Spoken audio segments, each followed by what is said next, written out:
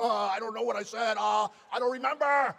He's going like, I don't remember. Oh, maybe that's what I said. But we have to stop our jobs. Hundreds and hundreds of companies are doing this.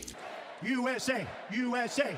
We don't want them in our country. I am the law and order. I said, General, come here, kiss. I felt like Joe Biden.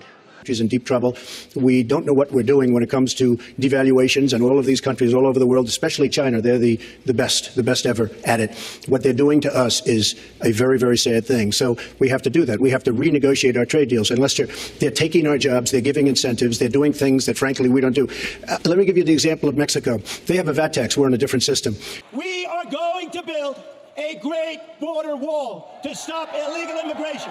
Americanism, not globalism. America first. America first. And we will make America great again. God bless you and good night. I love you.